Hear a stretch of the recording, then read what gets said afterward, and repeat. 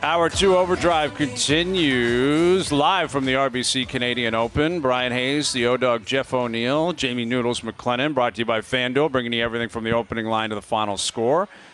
There's a shot up on TSN2 of the 14th green. Sun is out.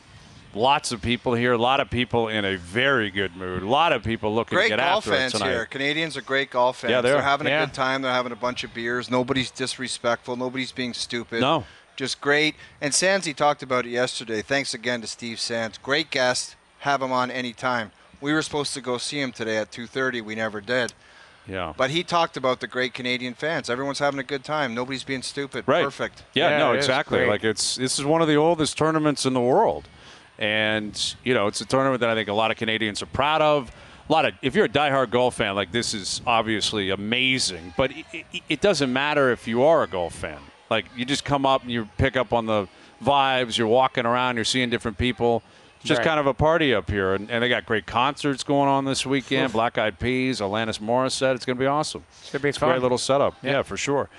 Keegan Matheson coming up here in a few moments from the Dome. Jay's back in action tonight. You say Kikuchi now with the pressure to roll it over, right? Yeah. Roll it over because Barrios pitched well last night. Bassett was outstanding the night before, and Gosman was basically perfect the night before that. And now it's on Kikuchi before you go into a scenario tomorrow where we don't know who's going to start.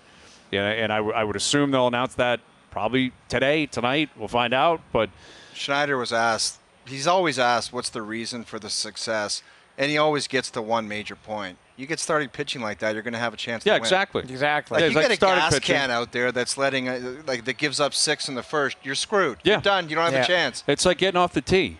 Like, if you can't get off the tee, you're just going to have a horrible day. You're just chopping and slashing, and maybe miracles happen for you. But that's what the starting pitching represents. Yeah. If you get a pitcher like Gosman doing what he's doing, Bassett, it's 300 down the middle every single time. And then it sets up everything else, offense, defense. Like, defensively, they're playing well, man. Like, Kiermaier took that pitch off the wrist last night. He is had such an immediate impact on this club. Yeah, like the way he plays center field is phenomenal. But he's been hitting really well. Base running, unreal. Absolutely. Like, he is a gamer. Like, he is. Yeah. And Belt's coming alive too. Like, those were the two guys that they brought in, like veteran guys who have been around the block, who have won a lot in their careers.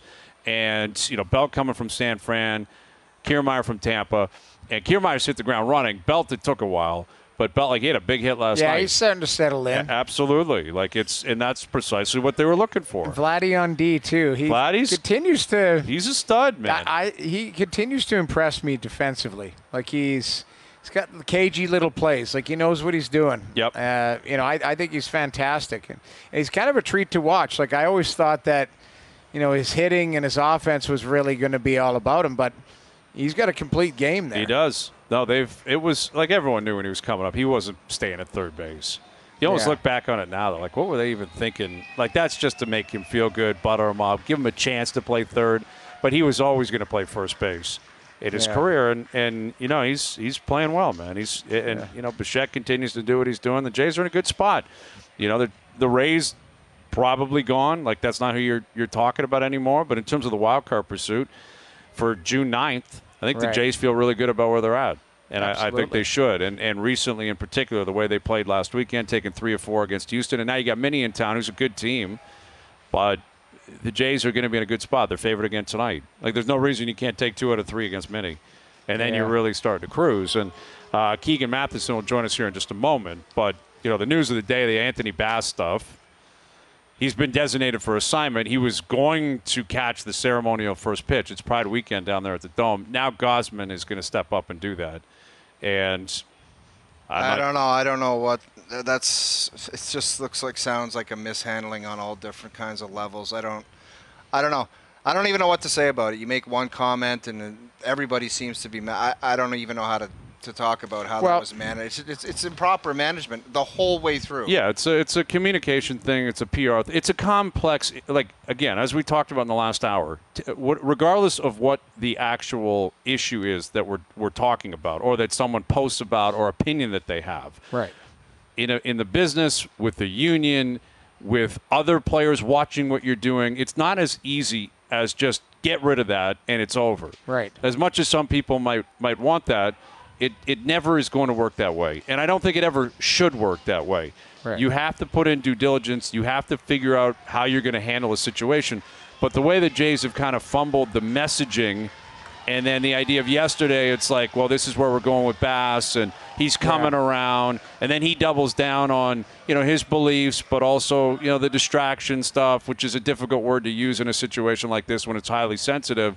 And then today he's designated for assignment. Well, and it probably went up the chain. I think that's precisely what happened. Again, I don't believe that this was a performance decision, and I don't believe Ross Atkins made the call.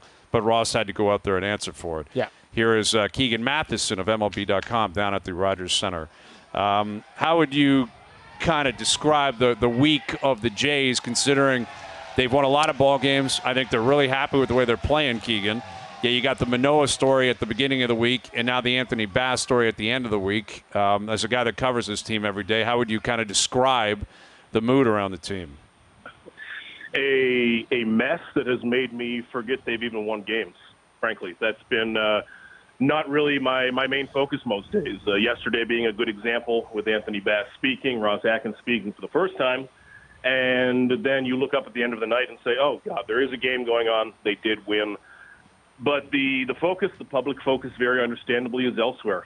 This has been a mess, and when you say that it's been a week long, shouldn't have been a week long, and I think that the fire has been attempted to be put out when 90% of the house is already burned down. Keegan, what should have happened here? I mean, I'm careful to talk about it because I don't know the exact details, when the tweet was sent, what it actually was it deleted? What should have happened here and how should this have been handled properly? Yeah, so this would have been last Monday, an off day. And just the very quick context for people listening, Anthony Bass shared this Instagram post, deleted it, put it back up again because he stood by his beliefs, and deleted it again. Now, this video post called organizations like Target and Bud Light supporting the LGBT plus community demonic and evil. Those are a couple of words used. So he shared that, took it down, shared it again. This could have been handled much more quickly, much more directly, like we have seen with similar situations in the past. Whether that involves internal discipline, whether that involves a move at the time, I don't know what the right answer is there. But the right answer is not to have this spread out 10, 11 days later with so much hurt that has been created within the gay community in Toronto, gay and trans community, but also within the organization. The Blue Jays are a big organization. I'm always focused on 26 players, and God, it seems like they have 26 coaches now. But this organization is massive. There are marketing people, ticketing people, advertising, fan experience, many of whom who are members of this community who are not making $3 million a year, suddenly seeing their organization protecting, it seems like, to that community for 10 days through this situation. It has not looked good and certainly has not felt good around the organization. Well, and you consider what's happened in the last 24 hours. Like when Bass first came out, issued a statement, and that didn't take any questions, understandably, I think that bothered a lot of people. Like if this is, you're going to issue your opinion and you're going to post, whatever you're going to post, it's your own Instagram account. I think there should have been some sort of an understanding that he had to speak on that or explain where he was coming from. That didn't happen. But you consider what was coming tonight, where he was going to catch the first pitch tonight. It's Pride Weekend down there. Ross Atkins was trying to advocate for that and why that made sense, which it never did in retrospect. And now it's clearly not going to happen because Bass has been designated for assignment, and Gausman will catch that pitch tonight. But I said last hour, Keegan, that this is clearly not about performance, obviously. Like, he's been awful all year. Yes, his performance it's hurting the team, but it was hurting the team on Monday when he last pitched. It's been hurting the team, the last week and a half when he's been on the roster but hasn't been used. So they could have made this call at any point based on performance. It is about the topic at hand here. And I don't believe Ross Atkins is the guy that can make a call on this. I think this should have been Mark Shapiro speaking because I don't think it has anything to do with baseball and performance. Where do you stand on that? I agree. And when you are an organization that talks about values and cultures and beliefs, it's easy to do that. Just like it's easy to issue a statement. That's why teams, organizations, companies, both companies we work for have HR people, have PR people. for those situations when you are communicating with the public. Relating to the public is what PR means. So it is easy to say those things, but you have to prove it.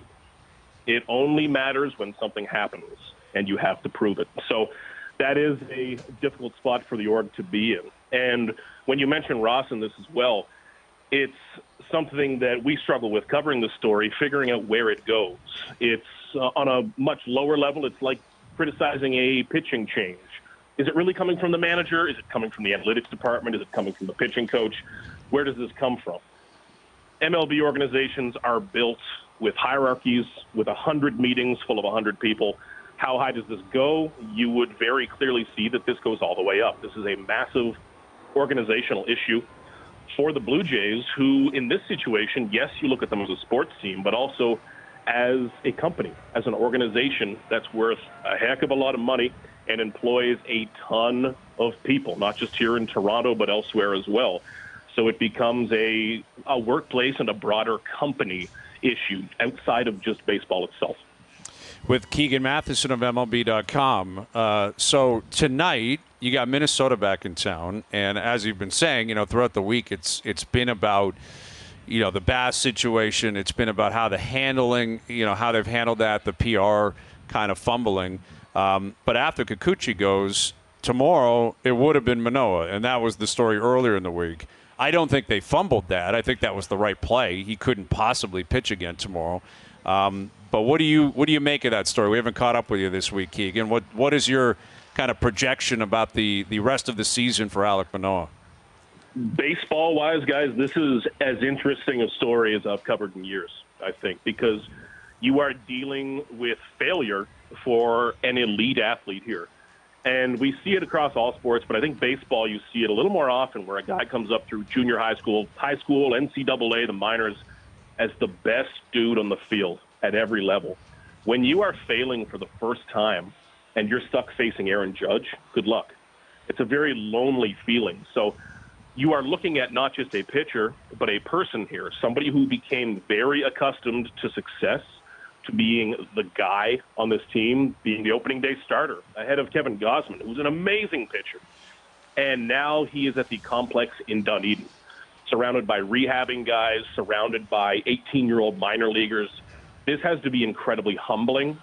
And at this point, guys, the point I've reached now, and I agree the Blue Jays handled the Manoah demotion, I think, properly. They gave him enough rope and then sent him all the way down.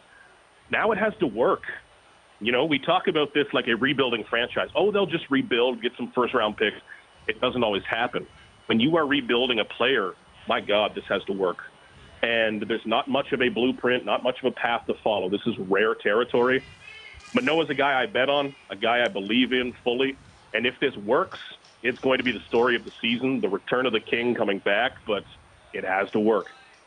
Keegan, I think people goof on, even some members of the media goof on the players-only kind of closed-door meeting. And God knows what was said in that meeting, but you got to admit, since then, they've kind of straightened it out, huh? They sure have. It's been fantastic since then. I remember standing outside that door in Tampa, the closed-door meeting. I don't think players typically don't love when that gets out either. I think the best closed-doors meetings are one that people like me don't find out about. I know, but it's pretty tough when the door's closed and you're not allowed in. That means a closed-door meeting. The door's right there. It's right there. But and you guys can speak to this well as well, being in some of those meetings. I'm not quite athletic enough to be on the other side of the door, but it's worked. It has clearly worked. And it's important to highlight that. When things are going as bad as they were, and it wasn't just bad, it was sloppy. It was straying from their identity. It didn't look like good baseball. It wasn't clean. It was completely against everything they had said. Credit to them, credit to that meeting. John Schneider said at the time that it works better when players hold each other accountable, not just mom and dad coming into the clubhouse and slapping them on the wrists and saying you need to be better. It was about the players. They've made that work. They are on a very good run right now, and even being on this good run, they're not playing their best baseball. This offense does not look as good as it has or like it could look. So I think it can get even better. And important to credit that. That was a turning around point, at least in terms of wins and losses here lately.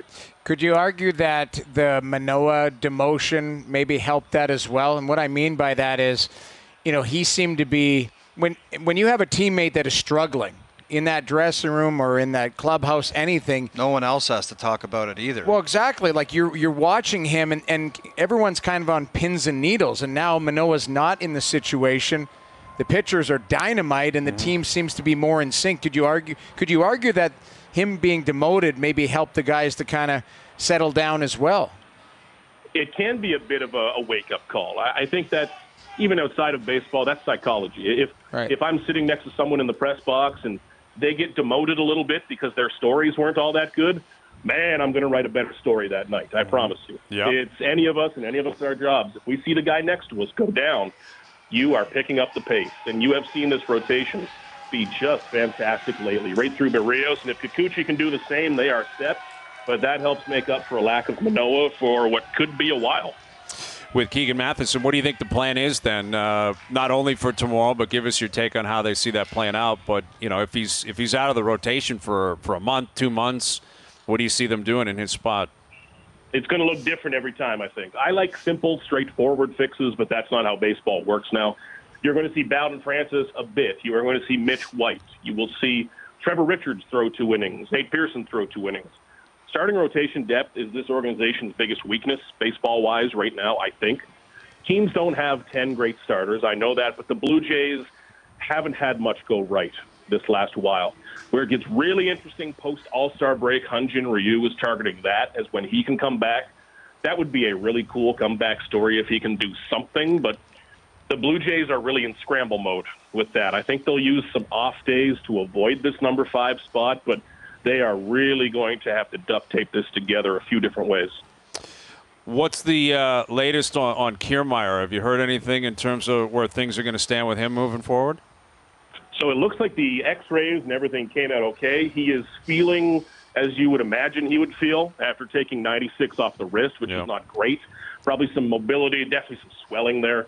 Guys always tend to stay in for 1 inning because the adrenaline kicks in, and then an inning later they say, hey, I just got hit by a pitch, and he comes out. So I think he is an option on the bases tonight if you need, probably back in there tomorrow. And, man, credit to Kiermaier. He has been an incredible signing. I did not think he would be nearly this valuable. He's exceeded every expectation, even offensively. He's been important. Keegan, before we get you out of here, with all the new restos and different things to eat, have you found a personal favorite? Like, let's say on a Tuesday, do you indulge in the loony dogs, or what's the favorite new food at the barn? You know what? We do get into the hot dogs a little bit. I went and explored around. I think one of the bars in center field was described as, it's just like King West, to which I said, what the hell would I do there? But you know what? I'm still a Mary Brown's purist. You can't go wrong going down to grab some Mary Browns during the ball game. Get yourself a fried chicken sandwich. Good way to live. I love it. Dude, Purist. If you can get me some, I'm a member of the media. I'll sit beside you for one game, and we'll just bury those chicken sandies all afternoon. If you want a day like that, I'm interested. I'm in. People think it's about counting hot dogs. No, come to the big leagues with us. Yeah, you guys are playing a different ball game when you start knocking back fried chicken sandies. I'm with you, man. With you. 4-pack for fun. Okay. Keegan, enjoy yourself this weekend. Thank you, buddy. You got it, guys. Talk soon. Keegan Matheson of MLB.com. Just looking at the lineup tonight. Brandon Belt, DH and hitting third. His stats are really coming alive, man. MVP. Yeah, he's been outstanding. He's got his OPS up to 829. He's really been clutch. That left-handed hitter, that's what they wanted. Veteran guy. I know, but at the beginning you're like, it was ugly early. Oh, the aging veteran. Maybe he doesn't like it here. Maybe it's not working out. And now he's dialed in. Good. He's looked great. Really good. Him and Kiermaier have been big additions. They've been really, really good. So, yeah, we'll see what the Jays have in store this weekend, again, with Minnesota in town. And we're here at the RBC Canadian Open. A lot of people, I would suggest, are mailing it in. A lot of people mailing in the rest of their days. And Millen Fridays here on OverDrive, brought to you by Boston Pizza. Weekends are better with fish bowls and frosty pints on the BP patio. Grab your sunscreen and let's have a weekend. See you on the BP patio. Dear Hazy B is going to happen. It doesn't matter if we're on the road. Dear Hazy B is going to happen. We have people we need to help, and we'll do that at 6:30. Graham DeLaet will join us around the table. OverDrive continues. TSN 1050 and on TSN 2. All right, we're live at Oakdale, RBC Canadian Open. Big weekend up here in Toronto. Big weekend next weekend as well, being Father's Day, right? We got a Golf Town gift card giveaway for Father's Day coming up at some point in the next hour and a half. We're talking big time. We're talking $500 gift card. Like, that is going to get your dad really fired up. Or you can just win and keep it yourself, I guess. That's true. But we'll get to that a little bit later on. Graham DeLaet joining us around the table. What's up, GD? How are you? How we feeling, man? It's been a good couple days so far. Pretty good couple of days. Yeah. People ask you about that stash all the time. Like, is that the first thing people ask you about? Because that thing is absolutely spectacular. Yeah, it's been kind of fun. I mean, I wore a beard to hide my face before. Now I just grow the mustache to distract him from looking at my face. I love it. Yeah, it's been fun. Yeah, that's. Remember when you were down at the Masters, we're like, man, this guy's stash is phenomenal. Like, it's an icebreaker. It is. It's an icebreaker. I love it. So what do you make of it, man? What do you think of what we've seen so far? Corey Connors looks like he's the Canadian to look at, but there's a bunch of Canadian flags sitting up there in the top 20. Yeah, a lot of Canadians played really well today. Will Bateman had a good round earlier. Nick Taylor's got a good round going on the golf course. Nicky Taylor was unreal. He was like Hayes was saying, he was 4 over at one point yesterday. Unreal. Even like Hadwin, he was 3 over through his first 5 holes. And now he's got it back to, 5 or 6 on the tournament. So yeah, a lot of Canadian flags. And, I mean, this leaderboard's still pretty tight, right? Like, no one's really run away. We got one guy at 9. And other than that, I mean, anyone who makes the cut really still has a pretty good shot here on the weekend. Well, this is the beauty of a golf tournament and the beauty of talent and the best players and why you play 72, right? Because you look at the top of the leaderboard, and let's be honest, there's a lot of guys that people would not be that familiar with. Right. But now all of a sudden I'm looking, Tyrrell Hatton's 8 under. Tyrrell's a guy that is a top 20 player in the world. Rory McIlroy, I believe, is up to 5 under. So Rory's going into the weekend, and he's chasing, and he's in a good spot. Justin Rose is 5 under. I would guess by Sunday, one of those 3 guys are in the final pair. Yeah, I would assume so, too. And the cream always just continues to rise. Just keeps getting there. And, especially on the weekend when the pressure starts to rise, guys who are up near the top that haven't really been there and haven't felt that very much before, they tend to kind of at least not continue to go forward and sometimes come back. Well, how do they do it, though? How does the best players always seem to creep up there? Is it just like their natural ability? It comes through sooner or later? Yeah. Or they putt better, or are they just that much better and they're going to show up? They're just better. I mean, it's just like over the course of 72 holes, they're going to hit more good shots. Their misses aren't as bad. Yeah. Their up and ins, their short game's tidy, and I mean, that's the difference. That's what makes a guy a top player in the world versus a regular PGA Tour player. And the determine the playoffs, especially the Stanley Cup final, it's just like the margins are so thin. If you sat here like we have the last 5 days and watched the tee balls like going into the air, it's not that much different. Like, everyone just peers it almost right at the hole. Yeah. So it's the little things after that. I mean, there. I sit here and watch, and you notice they don't look the same to me. No. Really? Like, I mean, you can. Or what? Well, no, just the way this wind has been kind of coming off the right. A lot of guys just kind of hold it up against the wind. Some guys hit the high one that, gets riding the wind, and then it kind of hits and rolls over the back of the green. So there's different ways and different shots that you hit. And the top players, they have like that extra gear to just kind of finagle something in there just a little differently. And, the strike's different, the flight's different. There's just the total control and the sound. Who's the one guy that you watched just hit a golf ball either on the range or something, and you were just like, that sounds way different? It's Rory, man. Like, I mean, it's incredible. That hit is so heavy. I remember we were at Quail Hollow in 2017 and for the PGA, and they had kind of rearranged the driving range a little bit that year just because there was such a big build-out for the tournament. And they had a fence, and it was at like 320, and I was smashing them and like getting up, like rolling once in a while, even like touching the fence. And Rory's airmailing this thing, and there was like all these like semi trucks and like, that's in 2017, and flying donk, like hitting all these trucks and stuff in the background, and guys are just stopping and watching. It's like watching like for you guys to stop and watch that, it must be something. It's incredible. I mean, he's just got such a heavy hit. It's just different. And he's not a big dude, like everyone points out, but he swings out of his shoes and he hits, like, it's all about like swing speed and how he connects. Like uses like the earth, like you see like Justin Thomas too. He almost like jumps, like he uses the earth to generate the speed, as opposed to like some guys who just don't quite have that same amount of speed. They're almost just like using their upper body and their legs are still working. But he's like using the earth and like pushing up into this golf ball and just launching it. Right, and it's going so high, right? Yeah. Like I remember Michael Block was saying that a couple of weeks ago, that this guy was hitting it looked like his 5-iron looked like a 9-iron. One par 3, he hit an 8 and Block had a 4. Right, and also just like how high this guy hits a golf ball is absurd. Like what McIlroy can do. So it's like I tell people all the time. There's like Rory has shots that like nobody can hit, and then you see like a guy like Jordan Spieth. He hits shots that everybody can hit, but he just like gets the ball in the hole. You know what I mean? Like he doesn't do anything that like blows your mind. His short game's outrageous, though. It's incredible. Yeah. And he putts really well. It's weird though. He's kind of become like more of a streaky putter, but his like hands around the green are incredible. But he just doesn't do anything special. He doesn't hit any shots that every single guy out here can hit those shots. But Rory and Tiger and some of those guys that separate themselves, they just hit shots that nobody else can. First thing I saw you, we had a little stop and chat when I got here, and then I asked, how was the block party? And you actually said he hit him pretty well today. Yeah, well, last I saw he was 4 under through 17, so I don't know what he finished on the day, but that was good. I mean, listen. For the tournament? No, for the day. Oh, he's packing his bags. Yeah, now, right? I mean, he caught lightning in a bottle at the PGA, and it was an unbelievable story. And I think he was just riding it so hard that, I mean, it was like a movie script. I mean, we all watched it. It was incredible. Does he get more invitations from here, or is that it? I think he probably will. I mean, I think the kind of the sexiness of it is kind of already ran its course. But, I mean, I wasn't expecting much from him at Colonial 2 weeks ago. Like, I mean, the emotions that he was going through, and then all the extracurricular that he was doing off the golf course. Even here this week, he played the U.S. Open qualifier at 36 holes, and then he had an off-site pro-am the one day. I mean, you get to Thursday, you're almost tired, and it's tough, but that's kind of part of getting the sponsors exemptions. You have things that you have to do for the tournament. Absolutely. They're going to say, well, we'll bring you up, but you got to bring something to the table here. Yeah. And listen, Michael Block, it is a once-in-a-lifetime story. It's a story that people will always remember. They'll Legit remember movie. the course. Legit movie, the hole-in-one, everything. You know what it reminded me of is John Scott making the All-Star game. Yeah.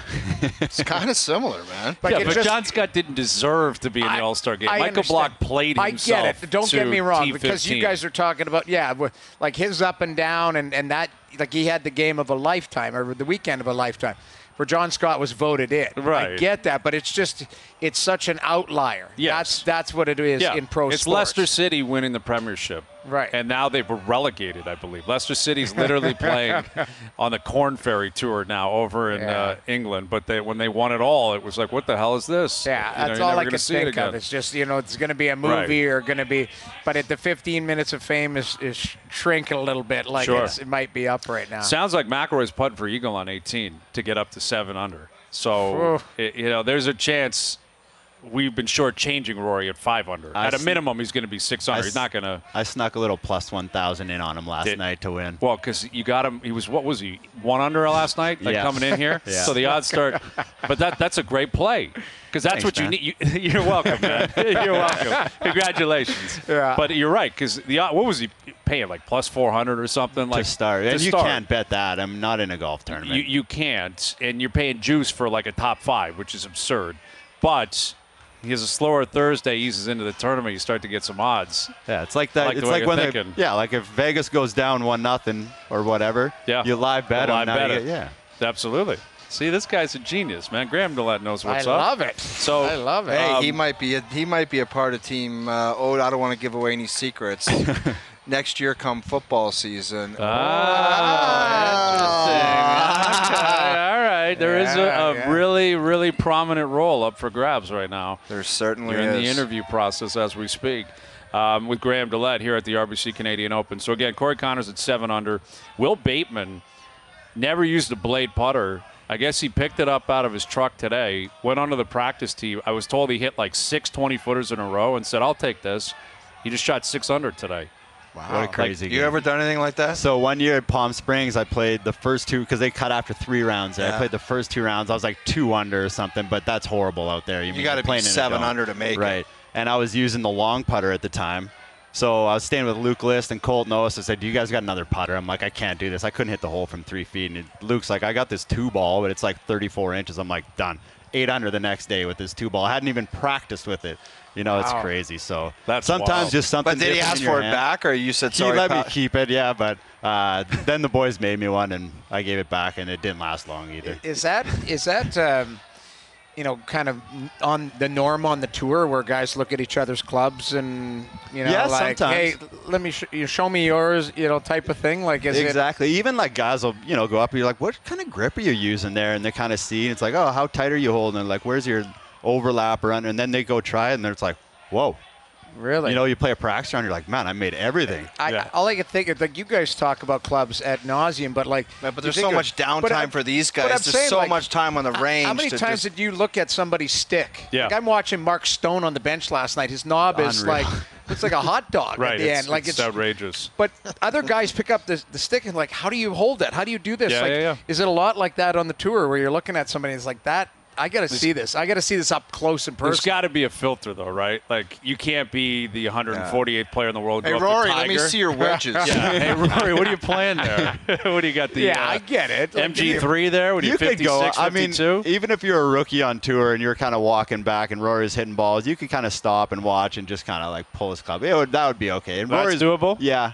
I Okay, mean, what about Tiger? What if you saw Eldridge? I wouldn't. I don't know. It's just Tiger's Tiger. Tiger's different. He's on a different planet. Imagine Graham DeLaet, like 10 years ago, just walked up to Tiger's bag, looked at his club, and went, amateur hour. Yeah, walked away. mine are better. I love that. Yeah. All right, GD. Well, you're here all weekend, man. Like, right? You guys, we saw Bobby Weeks inside the ropes, signing hats, firing signing up shirts. the crowd. Firing up the crowd, yes. I love it. Weeksy, he's a legend around here this week. Weeksy is a man of the people. He Everyone loves Bob Weeks. Love it. Well, Graham, it's great seeing you, buddy. Thanks for having me on, You're off fellas. doing a Sports Center hit. Yep. Say hi to Duffy and Bob for us, and we'll catch you here, I'm sure, before we get out of here. There he is. Graham DeLaet, our good buddy, longtime Canadian PGA Tour pro and our TSN golf analyst, joining us here around the table up here at Oakdale in the RBC Canadian Open.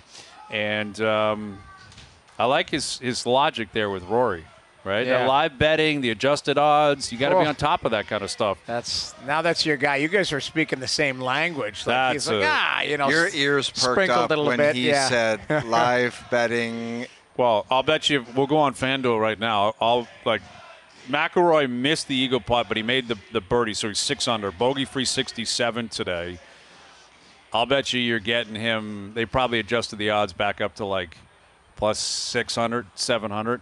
Really? 100%, because now they're like, this guy's coming. This guy's, like, he's going to do if some he's damage. here for the But weekend. what could you have got him at yesterday? Well, plus 1,000. Like, going into the tournament, you're paying plus 400, plus 450. Terrible odds for a golf tournament because he's so good. Right. And as much as there are other very good players, it's the same thing with Rahm. Like, Rahm down in Mexico at the Mexican, it was like plus 350 or something. Wow. Finau ended up winning. But Scheffler, too. If Scheffler's in a tournament where Rory's not there, Rahm's not there, you're getting no odds because it's just everyone kind of expects those guys to contend and certainly be in it and possibly close. But let's look that up on FanDuel. Let's see where the live odds are on McIlroy. If he's 6 under and he's 3 off the pace. So I would guess he's probably in a good situation. What am I seeing here? Plus 500 now. So at one point he was plus 1,300, according to our boy Normie. Love it. But McIlroy is now plus 500. So Graham DeLaet, smart play. Plus 1,000, now it's only plus 500. That's manipulation of the books, man. Sprinkle Graham DeLaet, not his first rodeo. Yeah, exactly. He knows what he's doing. All right, Dear Hazy B in just under an hour. We're live at the RBC Canadian Open. OverDrive continues. TSN 1050 and on TSN 2. All right, Dear Hazy B coming up in about 45 minutes. It's a Friday. We're at Oakdale Golf and Country Club, the RBC Canadian Open. A lot of action, a lot of things happening out here. Rory McIlroy is now in the clubhouse at 6 under. Corey Connors is still out there, I believe, but he is at 7 under. Adam Hadwin, clubhouse, 5 under. So we got some big names, some heavy hitters. We love it. Hockey news keeps coming, man, even with the Cup final taking place. Yeah. Kevin Weeks of ESPN reporting that Ryan Huska will be the next head coach out in Calgary. Another one of Jason Strudwick's former teammates. So Shane Doan, AGM. No, what is it? Special assistant to the GM. Brad Treliving. And then Ryan Huska, another Kamloops guy, played with Tux and was assistant coach to Darryl the last couple of years. So, he's been kind of groomed within the organization. So that's Craig Conroy's first move as a general manager. That's right. So, And it could work. Like sometimes the players, and God knows what these players, some of them that didn't perform, God knows what they want or what they're looking for. And it could be good because he knows everyone in the relationships, who knows what they're worth.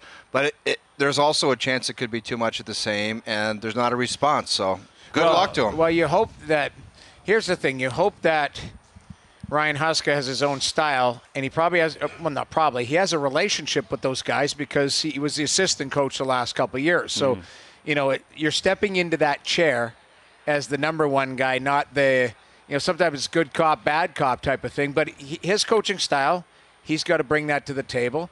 And, they're going to have to now replace him. So they'll probably bring in an associate, maybe a veteran guy to help along with the process. But, it's an internal hire. They had the coach of the year in the AHL as well as Mitch Love. Right. Who was there. And they coach of the year in the NHL the year before was Daryl Sutter. Yeah. So, I mean, they're... Regardless, Jamie, he's got a big job to turn those guys around to play better. Agreed. And they all better be dialed in. And I think, it was loud. It was a radioactive kind of season out there, I would say. Yeah, and, exactly. With Sutter, it obviously didn't go well. It got to a point where they let him go. Right. And I would assume the players were probably pretty loud on that. You got to believe in the exit meetings and possibly in the introductory meetings with Conroy. Right. Hey, we didn't love this, we didn't love that. And, take that for what it's worth with Ryan Huska. Not that he was going to plan on being Daryl Sutter anyway. Right. But it's probably going to be very different vibe around that team. Oh, big time. Compared to the way Sutter operated. And Sutter didn't change. No. Sutter had always been the same. He was, him. He was your guy, like your coach. Like that's how he operated. Some people like it. Some people don't. Certainly not considered a player's coach. Never has been at any point in his career. But he wins. Successful coach. Always successful. And at some point, it runs out. And it ran out. And he's gone. And now Huska steps in. And he's going to be different. He has to be different. Exactly. And his coaching style will be interesting to see what he does with that group. But ultimately, Craig Conroy has to... he's got some work ahead of him, just like Brad Treliving has. Brad Treliving's going to have to make a decision on his coaching staff as well and replace Spencer Carberry. Sure. So there's, wouldn't that be Sheldon Keefe's job if he's the head coach? I mean, he'd have a say in who's going to be on his bench, I would think. But again, you look at the Flames situation, they missed the playoffs. So there's lots of work to be done there. Now, is the work internal where you have a team in place, you're just asking them to play better? That's the other thing too. Jonathan Huberdeau had 58 points this year? 56 points? As big of a drop-off as we've ever seen almost in NHL history. Exactly. Ever.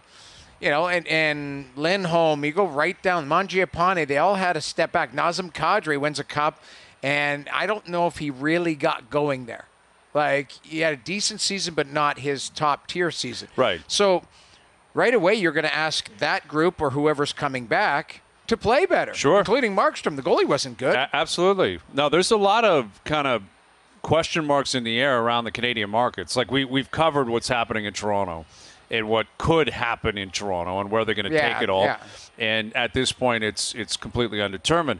But you got Pierre-Luc Dubois in Winnipeg, who has made it clear he's not signing. Basically, I want out. Like he's effectively doing what Tkachuk did a year ago. Yeah. And it sounds as if he's going to get flipped. And then you got Alex DeBrincat in Ottawa.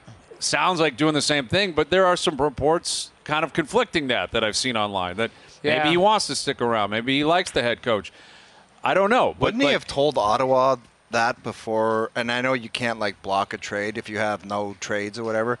But wouldn't he say, listen, guys, you're going to dump a bunch of prospects and stuff for me. It's not going to happen, so don't bother. I don't know. It may not have mattered because Ottawa, controls your rights. That's what comes with being a pro athlete. And Ottawa probably thinking we're going to try to sell him on the program. Right? And And the thing, too, is he's still a controllable asset. Right. But you have to make your decision now before he gets with to qualifying offers and all that stuff. Qualifying offer, and if he's not willing to sign a long-term deal, you've got to move him. I don't think you let him play it out, and you can't walk to free agency. Right. You've got to sort that situation out. And looming in all of that is, I think we all believe there'd be a new owner in place, and sorting that situation out. I don't know. The news, it's been weird. All of a sudden, the news just shows up, in the NHL. You haven't seen a lot. All of a sudden, it just, Yeah. hey, we got a new GM. Or Kyle Dubas not, and that now it's a new GM here and new coach over there, and Babcock just resurfaces. That might be the craziest one of them all. Like he had been linked to Columbus. Like there have been reports on that. Insider trading's been on it. And we all knew that his money was about to expire up here. His contract was about to expire. But you compare and contrast the noise around him coming up here from Detroit to him going to Columbus, and obviously a large portion of that is the market involved. 100%. Toronto versus Columbus, without question. But this is a guy who was a no-brainer head coach in 2010, no-brainer head coach in 2014 of the Olympic team, won a cup, been to multiple cup finals, and he just kind of slides in through the back door in Columbus. Yeah. Like now all of a sudden, and that's probably exactly what he wanted. Well, I think so. I think he wants a quiet, like whenever Mike Babcock's name has come up over the last 3 or 4 years, a lot of it has been negative. Well, a lot of it has been about his relationship with players and how difficult he can be on some guys. And now he's in Columbus, and it's not even official yet because it can't be until July 1st. He's going to squeeze every penny. It might be a good fit. It might work out. I'm not saying it won't. Yeah. I think it will be a good fit. I'm just saying that's a big, like, a different example, different context. But if and when Joel Quenneville gets back, that'll be a very loud story. Very. It'll be broken down. He gets clearance. Now he's available. He's interviewing here. Babcock, it was just completely quiet, and then it's, he's going to Columbus on July 1st. For the profile of Mike Babcock. Absolutely. This is a borderline, probably a Hall of Fame coach. Absolutely. Who was the head coach of our national team in 2 of the most triumphant runs in our sports history, 2010, 2014. Head coach of the Leafs. And it's just, Babs in Columbus? Oh, wow, that's wild stuff. I think he likes And you're moving on. I think he likes it being under the radar. He does, for sure. Because he had a noisy departure. Yes. But you know what? You look at it, and I think we've talked about it before. Sheldon Keefe with that same group, as they ended up continuing to mature, he almost sounded like Babcock on some of those nights where he's like, like alluding to maturity. But that's because the team was the team. But that's what I'm saying is there's people that are like, maybe Babcock was right all along that these guys needed to find a little bit more jam in their game, needed to find some of these things. Doesn't, absolve some of the things that happened or some of the things that I think he regrettably said or did. Sure. But, I come back to it, like, regardless of whether you like the person or not, he's a hell of a coach. Absolutely. And that's where, it's a big story, but it's going to be quiet. Until he rolls through town for the first time. Exactly, because you're not going to be tuning in every night to see if Columbus is winning or losing. But he will be because he's got skin in the game. Like people are tweeting in, your Columbus Blue Jackets are really moving and shaking. And they're tweeting at you saying, "Bad bet, Hazy B, watch out." That is valid. I'm getting some backlash already. It's June 9th, and everyone's flip-flopping on Columbus. The idea that Columbus could be a competitive team. I love it. Like, I don't think a coach can decline to speak to the media. You can't do that. Like, when Babcock gets to Toronto, he's going to step up. That'll be the first time. No one's talked to him on the record. Like, he's done a couple of interviews here or there. But that scrum is going to be massive when he gets up here for the first time. It'll be massive, yeah. And you just wonder where the direction of that is going to go. Is the Mitch story going to come up and pop back up? Who knows? But that's what I'm saying. Like, the public relations of Columbus, which I will say as an organization, I think do an incredible job of making their people accessible, using our show as an example. When we reach out, generally they hook up people. Yeah, John Davidson's come on. Davidson's been on. We had Rick Nash on. You've had Yarmo on the station, players on the station. And with Babcock, I could see them trying to kind of protect him a little bit during the presser when he gets up here. Yet he may take on that challenge, and he's going to be Mike Babcock. He's going to say what he's going to say. He's going to do what he's going to do. Yeah. Probably try to crack a joke that won't necessarily land. And then that'll be it. And once you go through it the first time, it'll be over. Exactly. Right? He could be down there for a decade. Once you come here the first time, that's the story. It's over. Yeah. The next time, it'll be, he's just Mike Babcock, the coach in Columbus. Exactly. Right? Nothing's going to really change there. Yeah. So, all right, we still got some heavy hitters out there on the course. We're up here at Oakdale, RBC Canadian Open. As we said, McIlroy birdied 18. He went 5 under today, bogey-free, 6 under for the tournament. Tyrrell Hatton is 8 under. He had himself He must have dialed it in the back 9 or something. He was 8 under today. He was even par. Wow. Coming into the round. He shot a 64. I believe that's the low round of the day. I mean, that's impressive. Phenomenal scoring for Tyrrell Hatton. So we got some big names. My man, Garrick Higo, Jerry Higo, love him. Yeah. Right? He's up there. He's feeling it. So Jerry Higo with the tight pants, the lefty? Absolutely. Jerry Higo, 4 under for the tournament, and he's feeling himself. He's T20 right now. Final hour coming up. Overdrive continues. TSN 1050 and on the TSN app.